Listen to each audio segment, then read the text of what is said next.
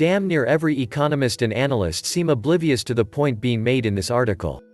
The Fed should be ecstatic, so many people are willing to invest in intangible assets.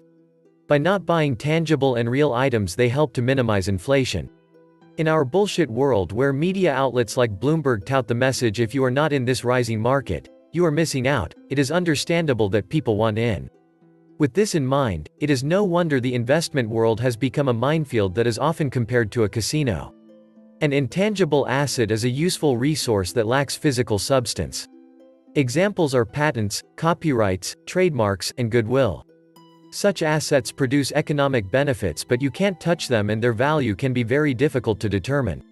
These intangible assets are often in sharp contrast to physical assets like machinery, vehicles, and buildings. The term tangible assets, in this case, could be used to describe shorter-term assets, such as inventory, since these items are intended for sale or conversion to cash. Most tangible assets can be easily converted to cash.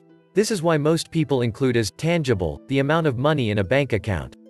Even though money held by a bank is a paper promise, it falls into a gray area, in that it holds the characteristic of being rapidly converted to something real like property such as cars, houses, or boats. Some of these accounts can also be used as collateral in case you want a loan.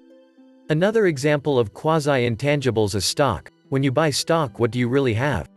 You no longer get a certificate as in days of old. This should send the fear of God into those that worry about hackers. What you get is a glorified memo in a computer base somewhere. Good luck proving what you have if things go bad.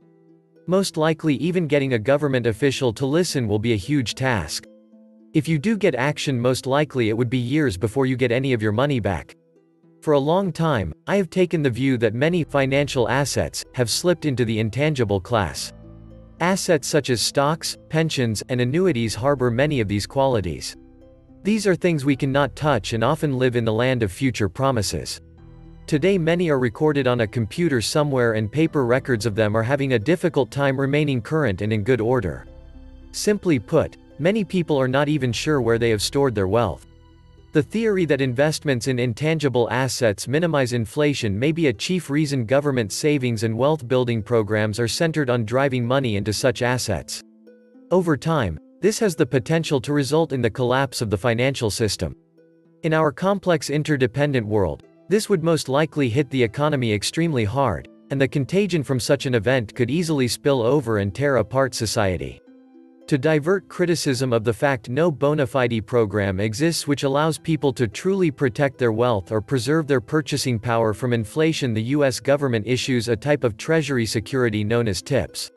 This stands for Treasury Inflation Protected Securities. These are indexed to inflation in order to protect investors from a decline in the purchasing power of their money. Sadly, even TIPS fail to hold up under scrutiny in that they are tied to the CPI, which understates the true rate of inflation. To be clear, I view the dollar as the best of the four fiat currencies. However, I expect all of them to come under attack in the near future. Circling back to the growing danger resulting in policies encouraging people to invest in intangibles to lessen inflation. When money is created or printed, it has to go somewhere. This has been fueling the everything bubble. This is not the key driver of inflation. The main reason this newly created money has not resulted in massive inflation is rooted in the fact it is being diverted from goods everyone needs to live and into the intangible assets described above. When you consider the amount of interest in cryptocurrencies and other inflation hedges, it is easy to argue many investors are losing faith in the central banks and fiat currencies. A monetary crisis and the chaos that comes with it may very likely be coming down the road.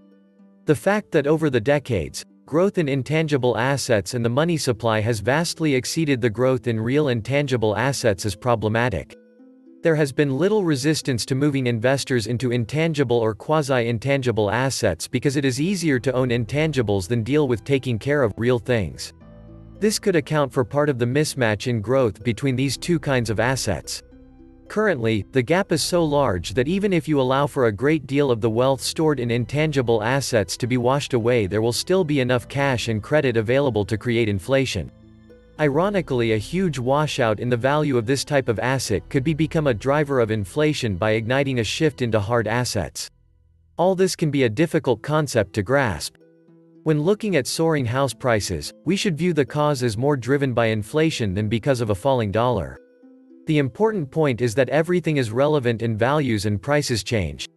With this in mind, the one thing we as individuals should try to avoid is putting our wealth into something intangible that could vanish during the night.